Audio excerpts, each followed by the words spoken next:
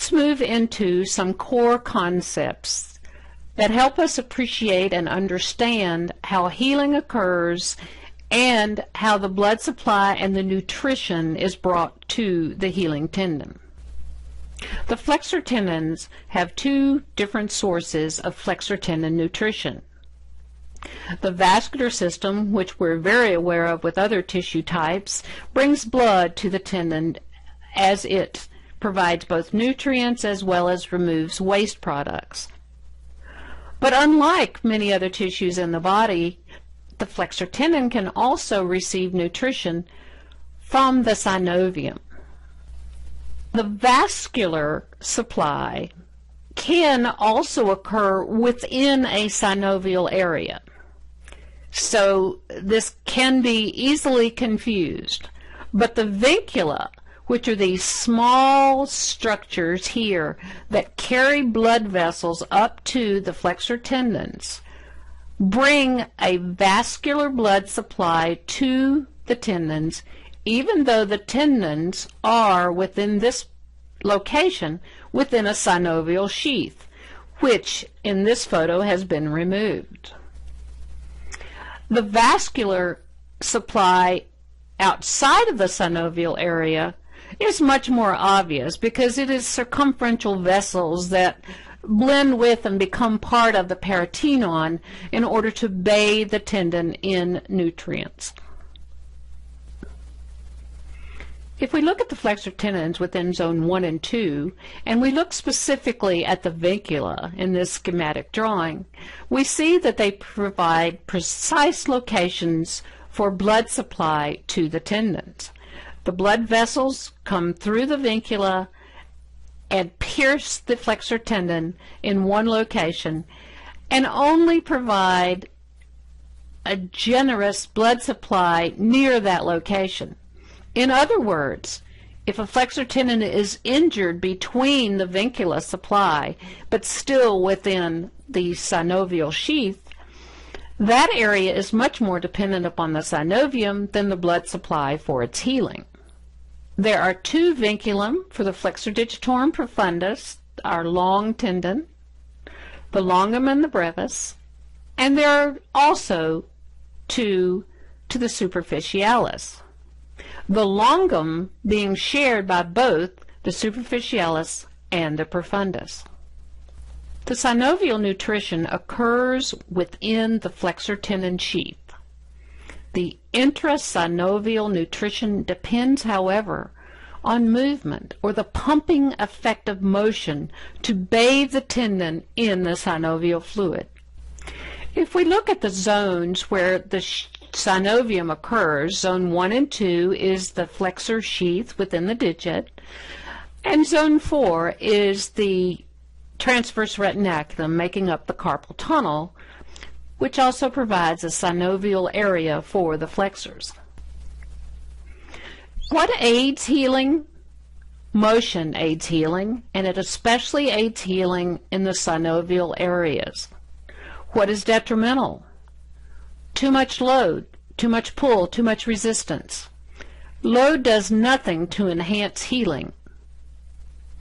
The other thing that is detrimental to healing is friction. And the bulkier the flexor tendon repair and the more resistance the surrounding tissues provide, the more difficult it is for the healing to occur successfully. As we've already said, one tendon in, healing to another tendon in, does not require a load for healing to occur. But a load is required for movement to occur so that the repair does not become adherent to the surrounding bed. When there's a tendon to bone healing that needs to occur, this is a different circumstance because load is required to mineralize the bone to facilitate bone healing. We're taking a tendon that is a very compliant material, and we're wanting it to heal together with a very stiff material, which is bone. Motion facilitates that. The tendon bone healing is actually a very complicated process whereby the tissue morphs from one type into another type. We often will see with a tendon to bone healing, when the tendon has been reinserted into the bone in the distal phalanx, that a suture is used that goes up through the nail and ties over a button. The purpose of this is to carry the load while active motion is occurring so that the load can be transferred to the bone, but the suture itself of holding the tendon in place has an anchor externally, so there's less risk of the tendon pulling out of the bone before it's fully healed. So in looking at flexor tendon healing, our conclusions would be that there is both a vascular and synovial nutrition that occurs. The vascular occurs both inside and outside the pulley areas or the synovial areas, but can vary based on age, disease, and certainly based on direct trauma to the vascular system. The synovial nutrition varies based on the movement. Movement facilitates synovial nutrition. The ideal would be movement without load or friction, and it's our job as therapists to best determine how we can minimize the load and friction. If, however, the tendon needs to heal to bone, then some load is needed in order to facilitate that healing. Let's now focus on flexor tendon excursion or glide. The first point I would like to be rather emphatic in making is that your immediate postoperative goal is not at all the same as your final goal for that patient. Full glide or excursion of the tendon immediately postoperatively is not desirable, and yet that is indeed our final end goal. Let's look on this ruler at a representation of 3 to 5 millimeters that was originally described by Duran and Hauser in their protocol in 1975. Everyone since their initial description has agreed that only 3 to 5 millimeters of glide or excursion is necessary for the tendon to not become adherent. Now 3 to 5 millimeters in relation to the 57 millimeters or 5.75 centimeters is a very small amount of movement relative to the total amount of movement of, in this example, the flexor digitorum profundus. So early postoperatively, we do not require the full glide, but we are working to establish movement that will create a minimum of 3 to 5 millimeters. As we said, the final goal is to achieve full excursion of the flexor tendon unit. That means with muscle contraction, there is maximum proximal excursion of the muscle, and with relaxation, there's maximum distal excursion, even more wrist extension going to the maximum. It is our goal to assist the patient in reestablishing this maximum proximal and distal motion as far as it can go, but not early postoperatively. Now there is a constant relationship between the size of the joint and the amount of tendon excursion that goes over it. If we take a line from the center of the circle to the edge and we measure the radius, the length, and we take that same length and we put it on the perimeter of the circle, and we close that to make a pie shape, creating an angle. That angle, no matter what the size of the joint or the size of the circle, will always be 57.29 degrees of motion, or 1 radian. 1 radian is simply an angular measure that is created by taking the distance from the mid to the outer point of the circle and applying it around the perimeter of the circle to create this angle.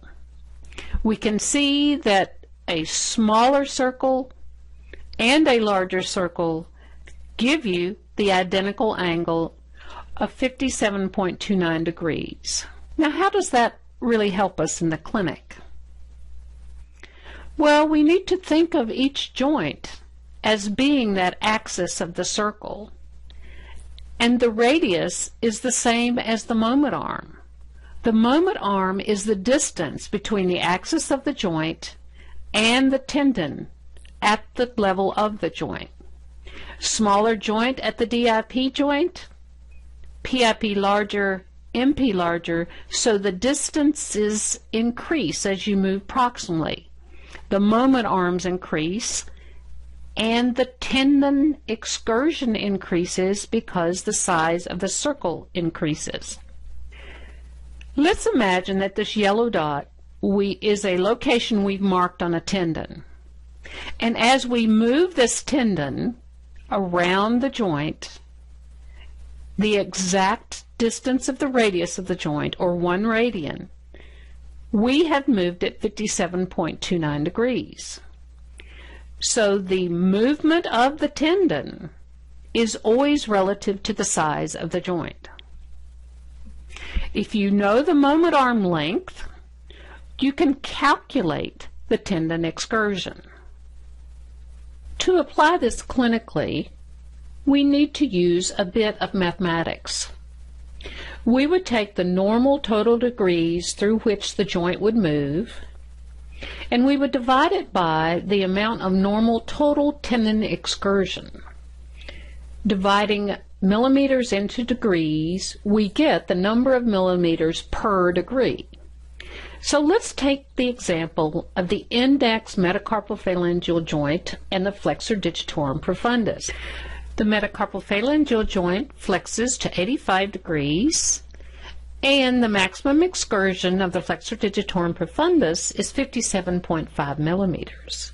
So dividing 57.5 into 85, we learn that for every 1.5 degrees of motion, there is 1 millimeter of tendon glide. So the FDP tendon moves 1 millimeter every time the joint moves 1.5 degrees. So we just decided that 1 millimeter of glide gives you 1.5 degrees of joint motion. So how many would we need to move the MP joint of the index finger, how many degrees, to get the minimum 3 to 5 millimeters of glide that we desire early on? Well, if we take 3 millimeters and multiply it by 1.5, we would get 4.5 degrees, and 5 millimeters we would get 7.5 degrees. So we would only need 4.5 to 7.5 degrees of movement at the MP joint to get the minimum requirement of glide at the metacarpophalangeal joint. This is a very small amount of movement, and therefore most of our protocols far exceed this minuscule amount, which is the minimal requirement. To review, if you have two joints that move the same number of degrees, you will always have more tendon movement across the larger joint. If you then have a tendon that crosses more than one joint, you have to add the excursion that occurs at each joint, and of course the total excursion is greater. With the wrist in neutral, the flexor digitorum profundus has 32 millimeters and the flexor digitorum superficialis 24 millimeters of glide or excursion. But add wrist range of motion, which remember is the largest joint. The excursion now changes with the FDP from 32 to 50 and the FDS from 24 to 49. So here's a perfect example of adding motion at a larger joint to increase the total glide or excursion of, in this example, a flexor tendon. To restate what we previously said, the immediate postoperative goal is not the same as the final goal in terms of the desired amount of flexor tendon excursion. If a pulley within the digital sheath is absent, the flexor tendon, as it flexes the finger, will now bowstring or pull away from its alignment against the bone, and that will actually require greater tendon excursion to achieve the same amount of flexion. So significant bowstringing of the flexor tendon makes greater demands on excursion. Let's think for a moment of creating the desired excursion of a flexor tendon. And let's think about proximal excursion and distal excursion.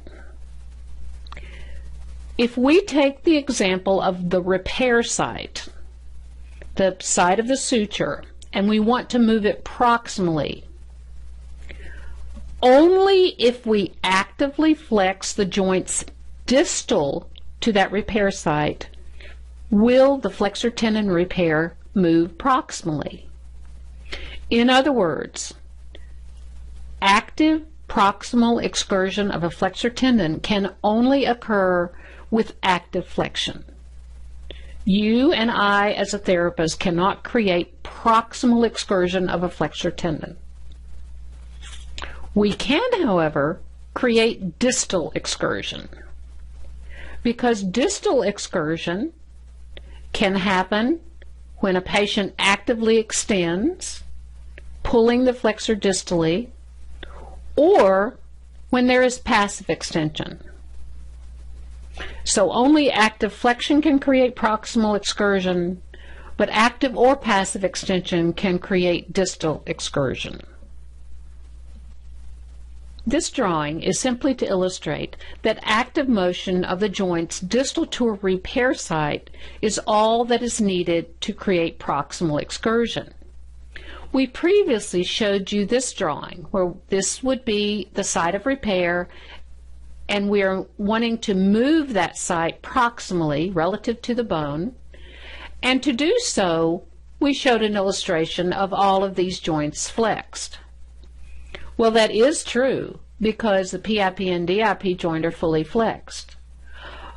But if we had not flexed the MP joint, there would also be proximal excursion to the same extent, because all that is required is PIP and DIP motion, because those are the only joints distal to the site of laceration. So some conclusions we can discuss about flexor tendon excursion is the larger the joint, the greater the tendon excursion of the tendon that crosses that joint. Only active flexion of the joints distal to the laceration will move the repair site proximally relative to the bed. The more joints across which the tendon moves, the greater the total excursion of the tendon.